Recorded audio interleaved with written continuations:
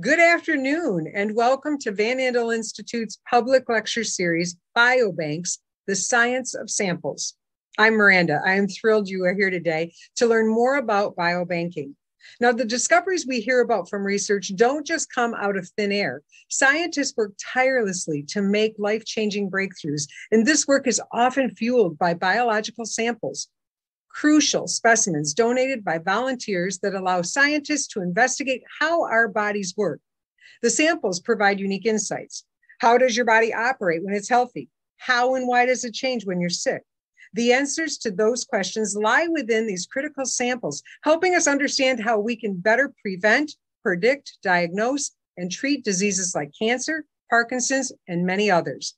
And that's why it's important to treat these samples with the utmost care and consistency. And believe me, that is no easy task. It requires planning, thoughtfulness, and specialized facilities called biobanks. And would you believe it, that a biobank is right here in Grand Rapids? Lucky for us, today we are joined by a nationally recognized expert in biobanking, Dr. Scott Jewell.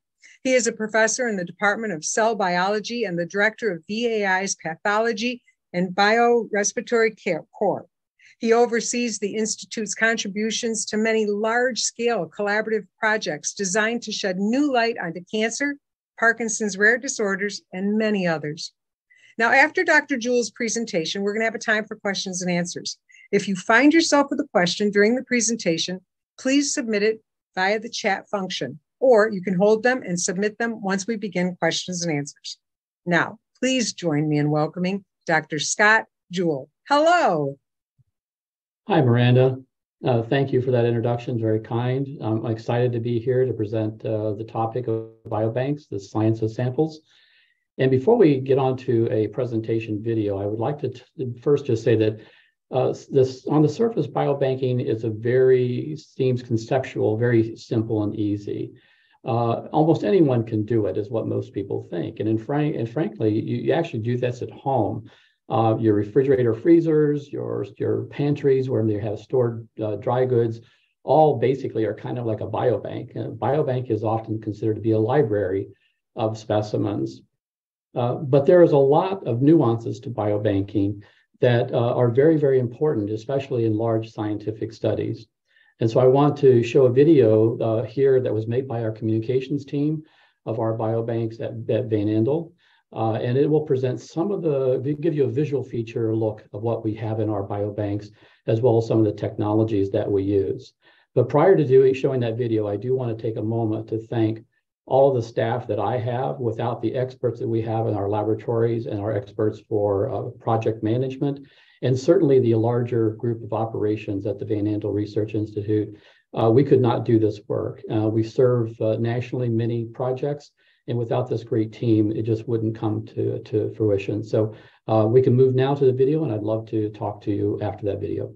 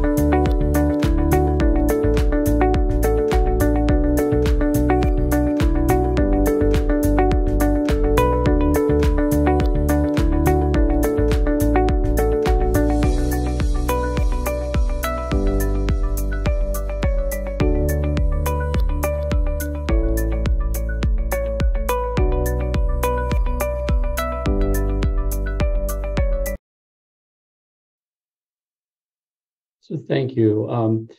The biobanks, the science of samples, I'm hoping to present a concept of what we do here. It won't be everything, but it'll be hopefully helpful to you. What I want to talk about is the topics for biobanking is what is biobanking? How is biobanking for biomedical research? It can be done for plants and animals, but we're going to talk more specifically about biomedical research. Why is biobanking important? How is biobanking accomplished? Some examples of biobanks and their impacts on healthcare. Biobanks that are developed or managed here at the Van Andel Institute, and how can people get involved in biobanking? So first, let me just mention that biobanking is a collection of, in this case, human specimens or samples. It is used for obviously downstream research or research at the time to answer critical questions, but it's important that we have a standardized processing methods, standardized storage methods, and a lot of management and quality control over what we do. The types of samples that we would work with could be either fixed, we call them fixed either as a frozen sample, or they may be chemically fixed using things like aldehydes. Formaldehyde is an option of one of those, alcohols, acids, and bases. So chemistry, knowing the chemistry behind what it does in tissues and how it may affect the tissue itself or the cells or the fluids is important in biobanking. I thought it might be interesting just to remind everyone that our body is really made up a lot of water. And if you look at most tissues in the body, they are also made up of obviously different percentages of water. And we take that into account when we're thinking about what's happening to tissues or cells or fluids when they are either fixed or frozen, especially like in the frozen state. And the sample types that we may use are things like tissue, blood, serum, and plasma, which is a part of your peripheral blood serum and so forth. White blood cells. You can also use urine, saliva, stools, buccal cells. A number of different cell populations or fluids throughout the body can serve as important samples or specimens for us to study. What you may not know, if you haven't studied the metric system too much, is exactly, what does it mean to store a sample at ambient temperature or room temperature? Well, that would be, for example, something that we might do for a fixed sample that's in wax, paraffin, but we don't want to keep it frozen, so it stays at ambient temperature or 22 degrees Celsius or 72 degrees Fahrenheit. But when you get down to the frozen temperatures, a mechanical -20 freezer is basically what you would have in your home at -4 degrees Fahrenheit or -20 degrees centigrade. And then there's, as you get colder, we actually always stay in the Celsius range. -80 degree freezers are actually -112 degrees Fahrenheit, and liquid nitrogen freezers are in the -300 degree temperatures. You could try and go to absolute zero, that's Kelvin zero, but that's actually impossible. So being at the liquid nitrogen level almost suspends all molecular movement. And it's that molecular movement in tissues and samples where proteins interact and function where they are active, the warmer they get. So when they're really held suspended in a very cold temperature, they are held stable. And that's what we're trying to accomplish in a biobank. Some of the big concepts of biobanking is that there's always proper staff training. So people have to understand how it is to work in a biological laboratory, understanding all the risks that are involved in it. How do you label specimens appropriately and track them appropriately? So there's sophisticated softwares and databases. We use Class 2 biological safety hoods to protect our staff from any infectious issues, although those are rare in any of the samples we handle. And of course, we have appropriate safety of the storage specimens that actually protect the specimens themselves from things like power outages and or loss of liquid nitrogen and so forth. We have a lot of expertise in packaging samples or providing specimen kits to investigators so they can collect samples properly. Of course, disposing of samples is important, and having all of the elements that are around the protective equipment to use the samples is part of the biobanking concept. Biobanking for biomedical research starts with the informed consent process of an individual, a patient, a participant. And I call it informed consent because that's exactly what it's meant to be, not just a consent, but an informed consent, where you are actually told about what's going on in the research, you give you a better understanding of how it's going to happen, and then you consent that process to providing samples for the research. So sample collection occurs, samples are then processed, and then they are moved into the storage area. And then, of course, they get distributed or used by investigators based on the research project itself. So examples on the side here is that, again, you can think of a biobank as a library, and it can be anywhere from small numbers of freezers to warehouses of freezers. I know some biobank facilities that have as many as 20 or 30 million samples or even more in their biobank. So it all starts with the institutional review board where you are consented. And I wanted to bring this up because I wanted to also talk about the appropriateness of collecting samples from individuals for research. It always involves a process of an institutional review board, looking over the protocol or the process of which a scientist is wanting to do. So looking at that research, making sure the research is sound, making sure that the collection of the samples from the individuals or the patients are not in excess, and that are used appropriately or managed appropriately. And one of the big elements around that is data security, protecting the identity of the individual, making sure that that information that is passed down the line and the use of those samples is always appropriate. So that's one of the really important elements of biobanking and scientific research, especially clinical research, is the institutional review board.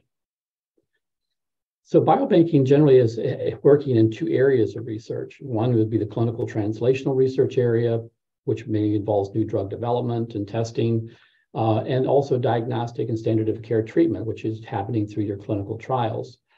If you're to look at a process of what clinical trials are, just to help you with that concept, there actually are preclinical components of a clinical trial, and this will be using animal models in many cases to mimic a disease of which samples are collected and used for that research. And then, of course, it goes through phase 0, which is really just looking at the pharmacokinetics of a drug. Phase 1, which is really trying to determine the safety, the dosage of the safety of the drug to be administered.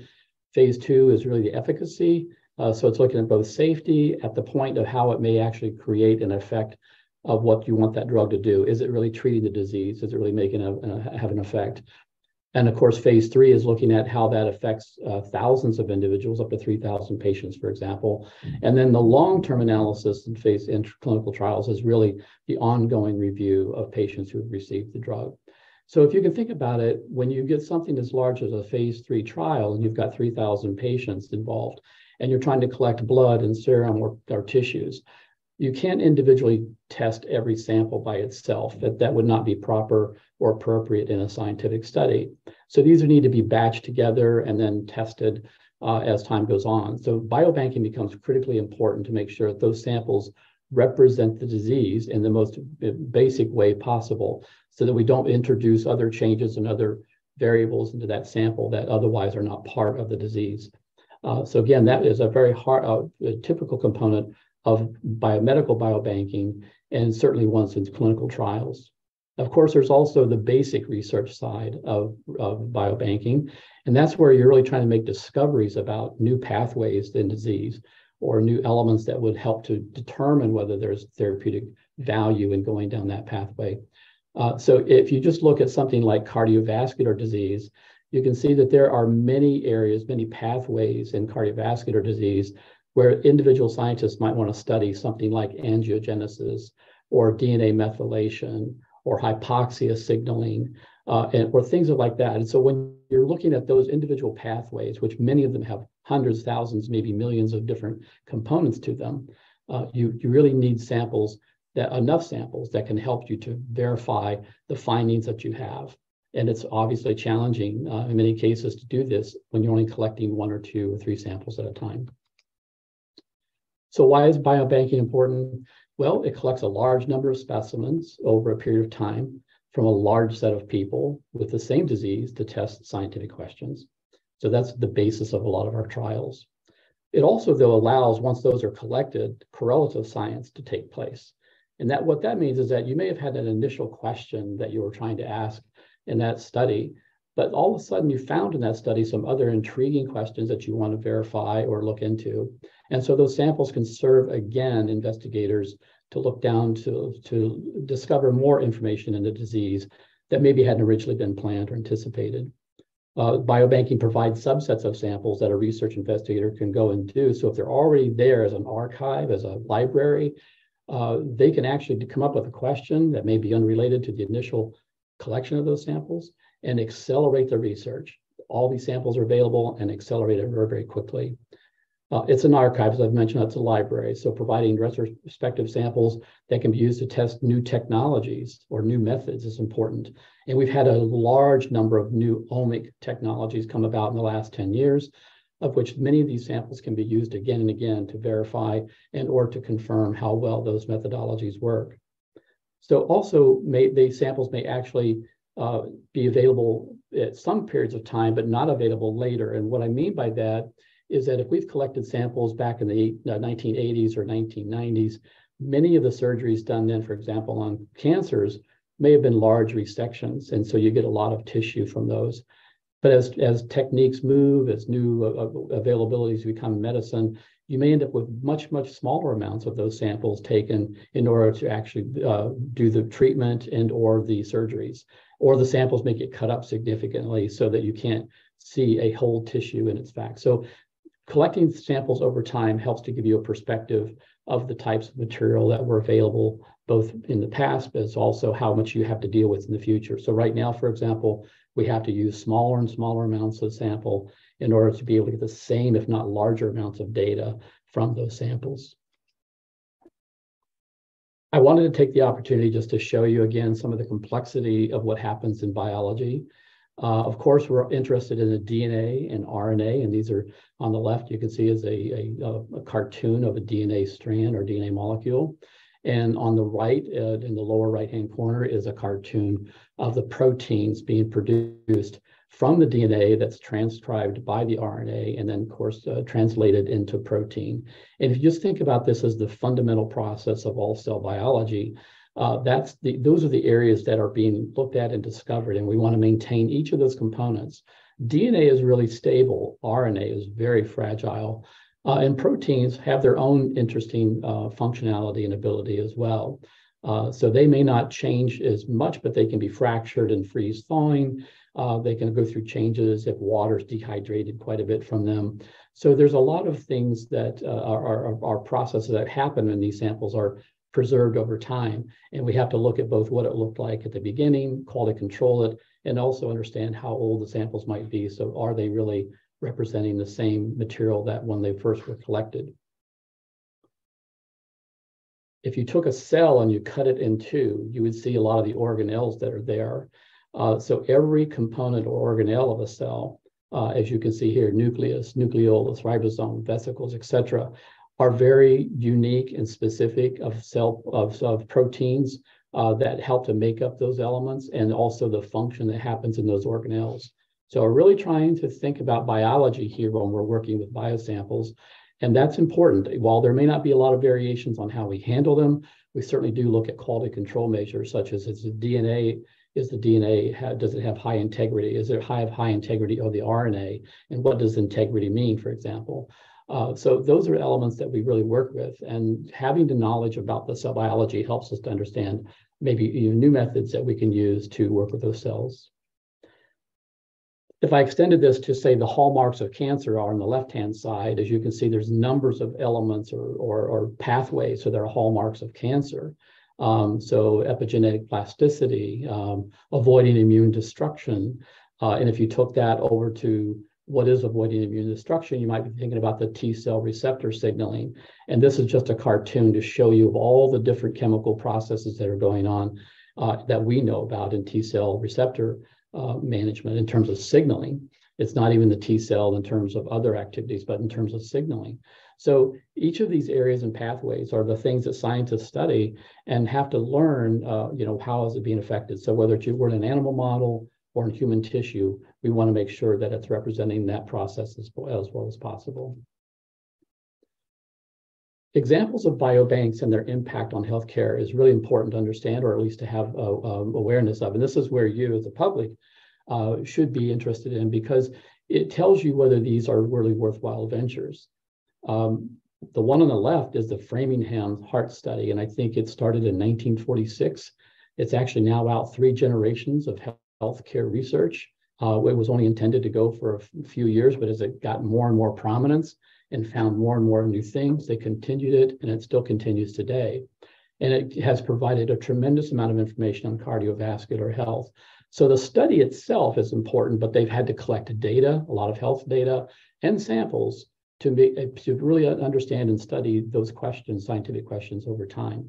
The UK Biobank, represented by the cartoon on the right, is also a very large study. There are 500,000 people in the UK that collects samples from them, both at the very beginning of the time and longitudinally over time, as well as all their healthcare data, how much changes through their lifetime, so that information can be used. And the UK Biobank has provided a lot of information about genetics in humans, which has been extremely helpful. It's about 20 years old and is continuing. Canada has a large biobank group, and in their Canadian Cancer Resource also has biobanks, of which is very, very helpful and keeps many of the activities going on in Canadian research that mimics many of the things happening in the US as well. How to molecularly get information from subjects, advancing the tracking systems, managing all the clinical trials involved in the trial so that they're done commonly, and having certain technologies that are available to help document the material that is there. In the US, we have the National Cancer's Clinical Trials Network structure.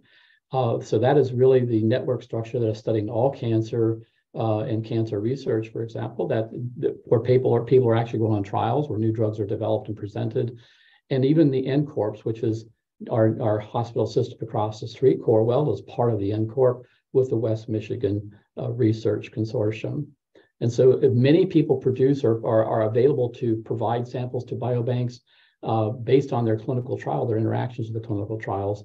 And this is another example of the biobank systems that's available in the US. Also in the US, they started the All of Us program, which Corewell also is a part of. But this project is really about, again, similar to the UK Biobank, where they're collecting up to 1 million subjects and following them through their lifetime, following them with specimens collected to really try to understand what happens to an individual, a normal individual, through their time of human health. So these are very, very important biobanks to maintain. This one's actually maintained at the Mayo Clinic. We did compete for this particular biobank, and we're in the last running of it, but it went to the Mayo Clinic, which was well-deserved. We, however, have our own involvement in the NIH biobank systems. We are the only biospecimen core resource for the Cancer Moonshot.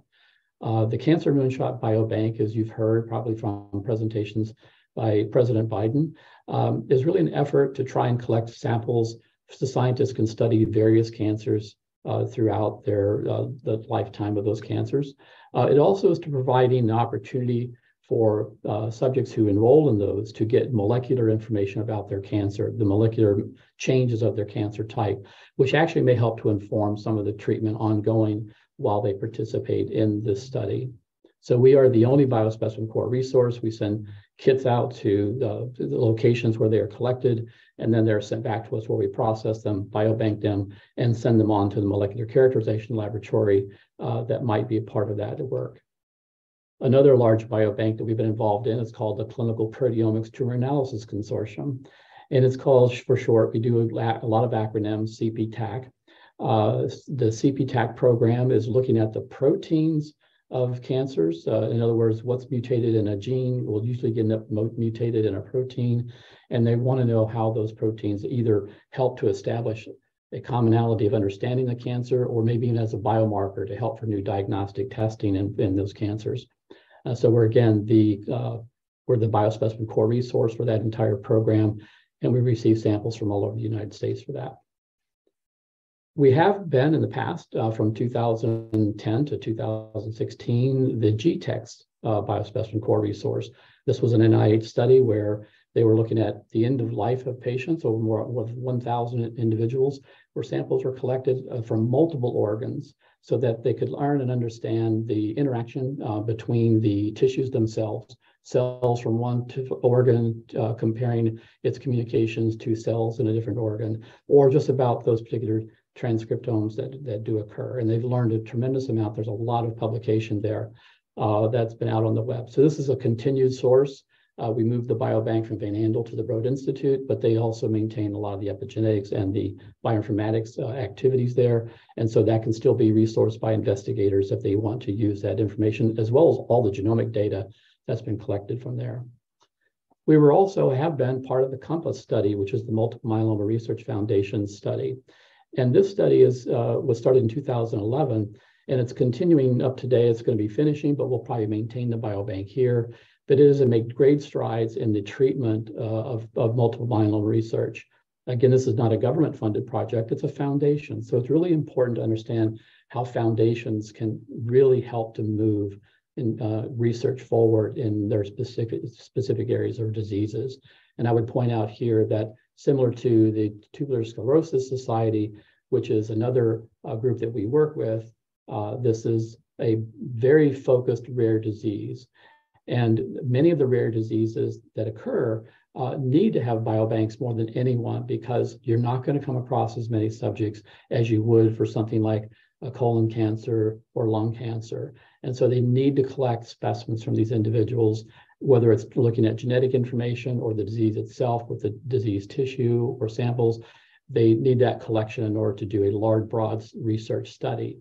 And if you think about funding happens most often where there's good questions are provided, and it will help a lot of people. In many cases, rare diseases are a collection of maybe a few thousand or 10,000 people, but that's actually very small when you're thinking of the worldwide contribution of people with disease. So foundations for rare diseases are extremely important, and the TSC Alliance is one of those groups that we work with. Also recently here at the Van Andel Institute, the West Michigan Neurodegenerative Disease Program was funded by a very generous gift, and it is called the MIND program. And it is really to study the neurodegenerative diseases, Parkinson's and Alzheimer's and so forth here at the Institute. So faculty here at the Institute can really focus on very detailed questions, ones where they may not have other funding. And in process of that, we've started a biobank for the MIND program, which collects samples from movement disorder clinics, but also is collecting some brain. So there's a brain bank component to this biobank. And it's a very strategic biobank, and we're excited to be involved in that. Two other areas that we work with here at the Institute are the Stand Up to Cancer epigenetics team that came here with Peter Jones and also Steve Balin, super prominent scientist. Peter is our scientific officer, chief scientific officer. And we have the Stand Up to Cancer, or SU2C, biobank. We collect samples from other institutions where clinical trials are ongoing. They come here, they're actually running through our other core laboratories for data analysis and for data management and information. Also, that piggybacked, it used that program to develop a SPORE grant, which was a specialized program of research excellence. And SPOREs require the presence of a biobank. Those are funded by the National Cancer Institute, and they really look at how they can excel in a specific disease area or type of area. And that's why they're provided to scientists who have a lot of knowledge in those specific areas of disease research. So we do participate in the SPORE it's an EpiSpore, an epigenetic spore. So how can people get involved in biobanking? Well, if you're a patient or an organization connected to clinical trials, you may be asked to donate samples, blood, tissue, whatever the sample may be, to that trial. So one aspect is just review the project, talk to your physician, nurses, whoever may be presenting it to you. Determine if it is a project that you're interested in. You always have the option of saying no. It's not something that is involved in your standard of care. It's only to help accelerate or add new knowledge. Determine what type of sample is needed, how much and how often. Sometimes there may be more than one collection of samples over time. And how that sample may be used. It's not only used in the primary research, but they may be asking to use for secondary use, which means other projects that samples may be useful for, but not a part of the primary question. And I would tell you that that's actually a very good thing if they have that, in my opinion, and that they have that in an informed consent document, because it means that your samples provided in biobanking are actually able to give more value to science downstream than just one particular use. And once all your questions are answered and you feel comfortable with knowing what you need to know, then you would be signing an informed consent form and then participating by yourself in that way. But you can also participate in other ways. You could be a patient advocate. Many biobanks need patient advocates. They need to hear from the public that they're doing things the right way, or that the public is not perceiving the information correctly.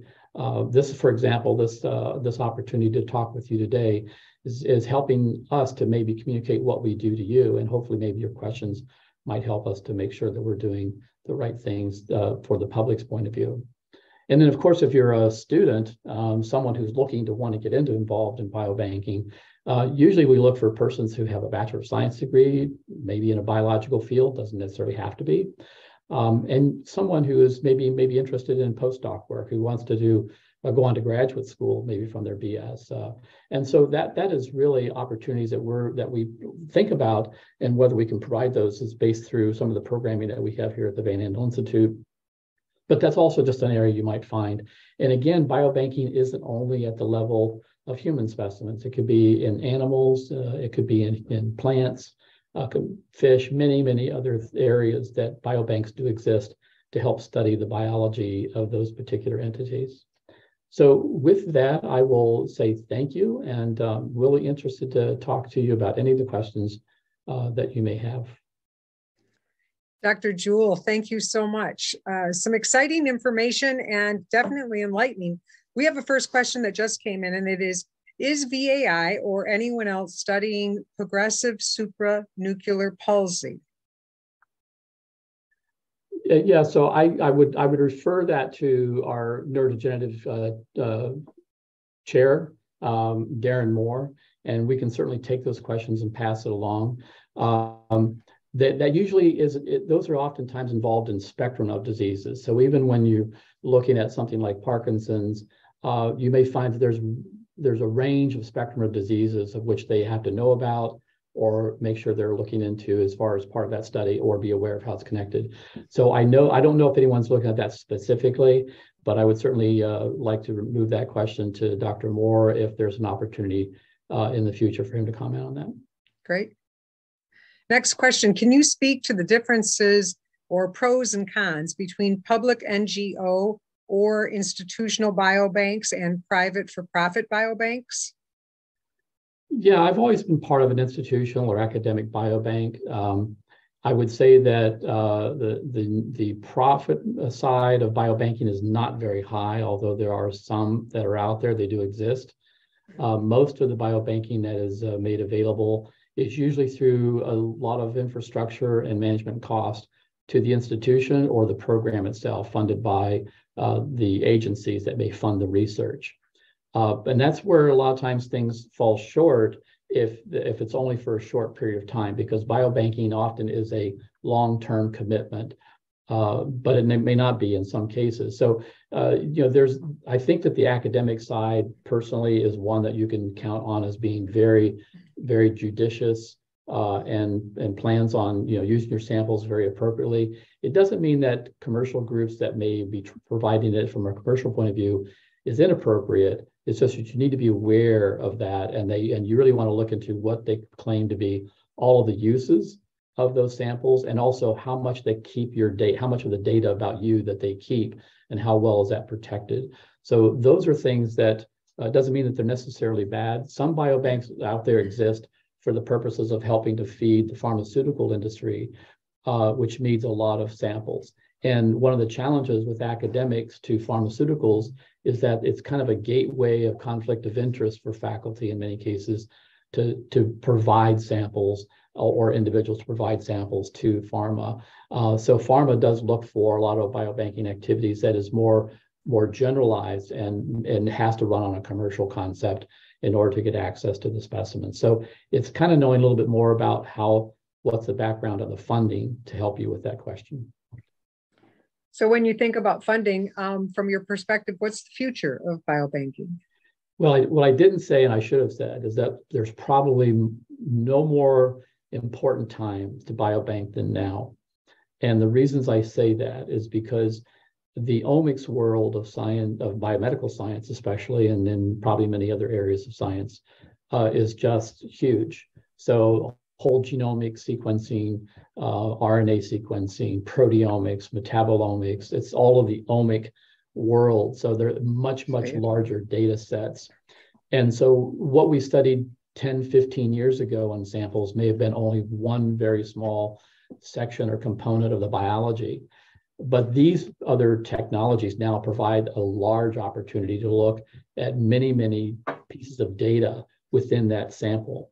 So it's really giving you a much broader perspective of what's going on in the sample, and helps to define whether that sample, whether there's our differences that maybe we had missed previously. So biobanking, because it needs to be often batched through a lot of these activities, like you need to do 30, 40, 50, or 100 samples at a time, is a much better way to approach those issues.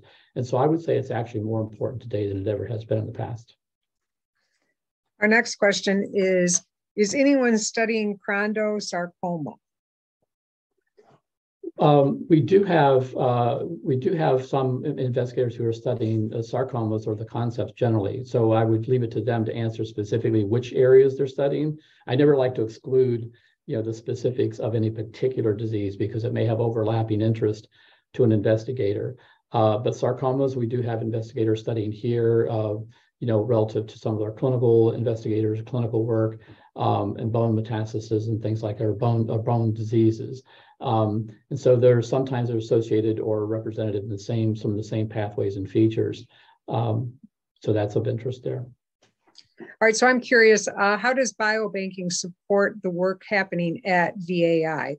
I know it's a global issue, but is it helping the work you're doing and your team every single day? Yeah, I hope so. I would say that we also, we've collected over the years from some of the local hospital areas a series of cancers, so that's in our biobank, is available for scientists to use. We also biobank for individual projects of investigators. One who has a pancreatic studies going on, we help to work with them. We also work with others who are doing things in care of inflammation of disease. There's lots of biobanking going on in the neurodegenerative areas in terms of the brain, like I said, the Mind Biobank.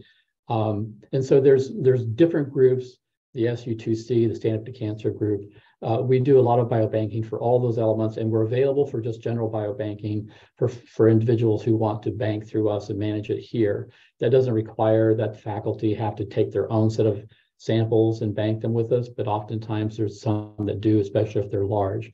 We do maintain control of the animal biobank relative to what was called xenografts, in terms of disease tissue, or PDXs, patient-derived xenografts.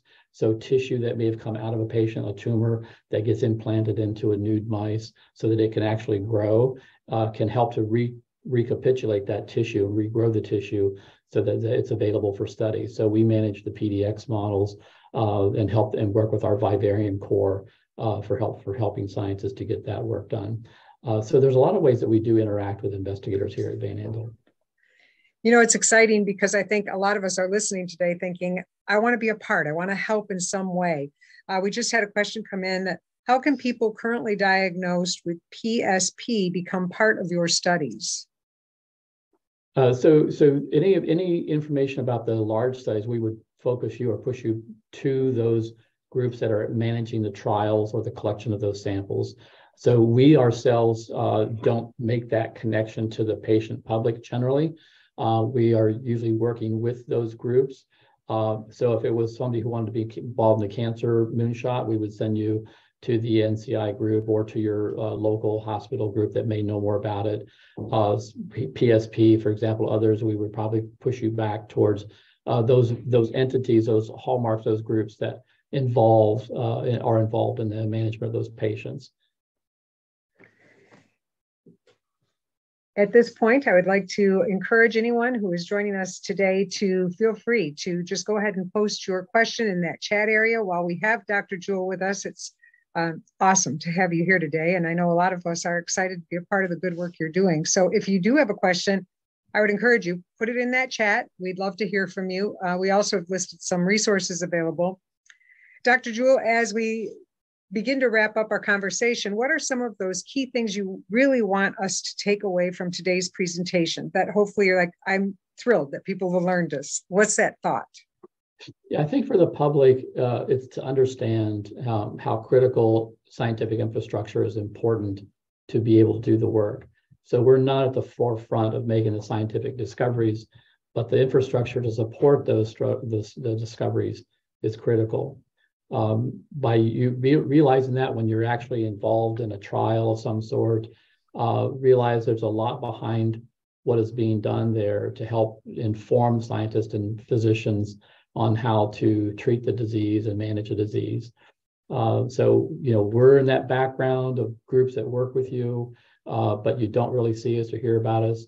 We're one of the silent elements of scientific study, but I think a very integral one. And so it's just important to know that there's a lot of experts, I think, around the interaction of patients with clinical trials or trying to find discoveries. You could even extend it to something even more recent, and you may agree or disagree, but like the COVID pandemic. As I showed the clinical trials groups 1, 0, 1, 2, 3, none of the trials for vaccinations were provided without going through a phase 3 trial, which maybe involved thousands of patients.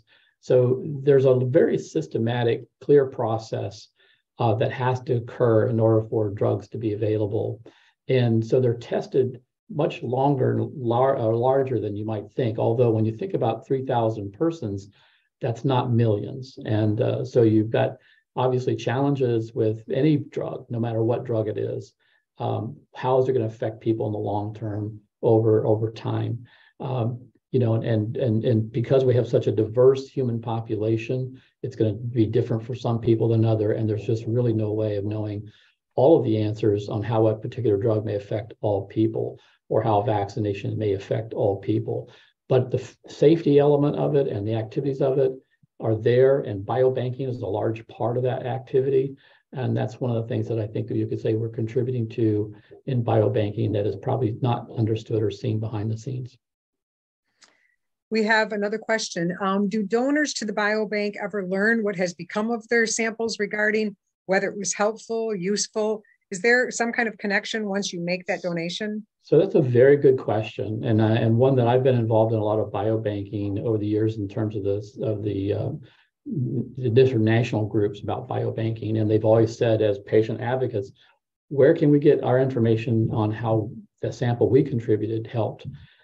First off, I'd have to say for your individual sample, that would be almost impossible to do because, again, if you recall, we're trying to protect your identity, protect the information about you.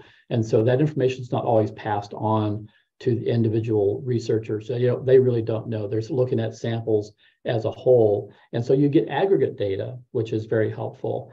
And much of the time, this aggregate data is presented, especially now more than ever, in requirements by, if it's NIH funded, required to share the data with the public, with all other scientists, for example. And that's one of the elements that helps you to understand how are these samples that are provided for this particular study, what were the results from that? These usually come out in scientific publications, so it may be hard to read them and understand them. But many opportunities there are on the website. If you go to the website for a particular study, it should talk about the results of that study. Or if you go to the biobank, it'll tell you about what the biobank did. And I presented several biobanks today, the UK Biobank, the Framingham study, all of those programs. So as those develop and get mature, you'll find they're presenting a lot of data from them. The MMRF Compass study presents the information of what they found through that study. And that is helping you to understand that. Get into a lot of the nuances of real specific issues with being part of the study team, but they try and generalize that to an element that you can understand in their publications or their websites. Great. Another question. If we are part of a study outside of the geographic area, do you want us to connect with you, with those researchers that run that study we participate with? If you're working with a study that's outside the geographical area, I would still go to the ones who are in charge of the study. because they're going to be the individuals who help you to really get connected in the way that you may want to get connected. If we know who they are, we can help you get access to them, or we may be willing to look that up for you. So that's one thing that might be of interest for you. You could send your questions to us, and we could certainly try and find how that's related. We generally know how to do that. So one of the things that is really important, I think, is really kind of knowing who the principal the principal study group is doing the work, and also they may or may not be the one who manages the biobank. So that's why you want to go to the principal study group and try and learn from them what you can do to be involved or have more information about your disease or contributions. This next question, you mentioned you bid on some biobanking opportunity at the Mayo Clinic, but lost to another provider. Are you seeing more competitive opportunities lately from new players? And how do you remain price competitive? I would say the Mayo Clinic actually was the one who got the award for the All of Us program. And it was a huge award. In many ways, we're thankful that we didn't get that award, because it would have meant major changes. And I would say that that's an example of where we were on the cusp of participating with that or competing for it. But we're really kind of in a niche that is more of the NCI study of 1,000 or 2,000 patients, or trials that are doing that kind of work.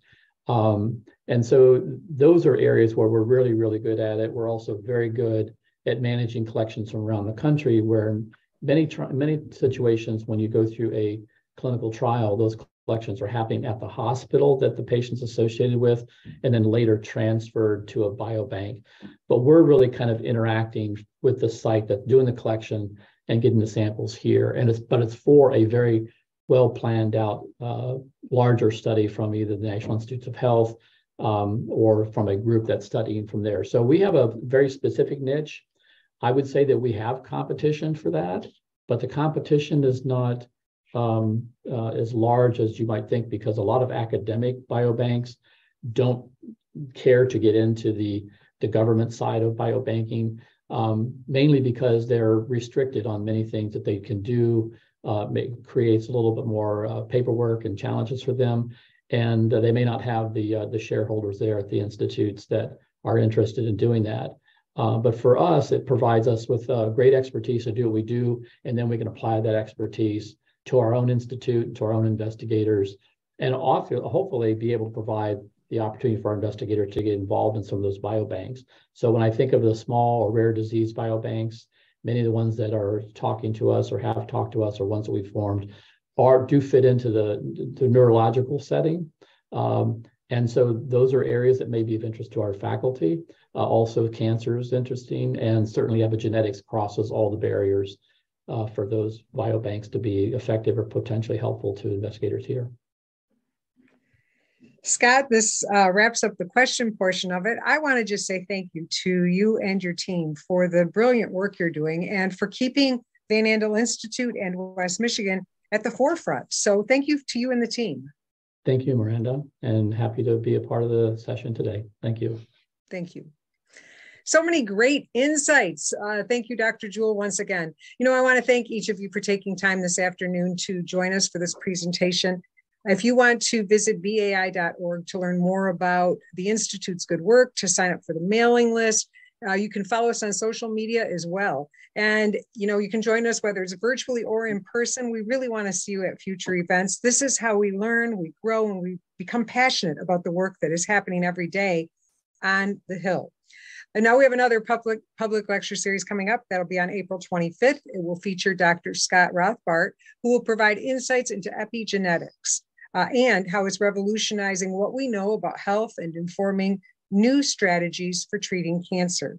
You can learn more about that event, how you can sign up and be a part of it all. Just go to our website and check out the public lecture series events section. I want to thank you again for joining us today, and I hope you have a fabulous day where you live.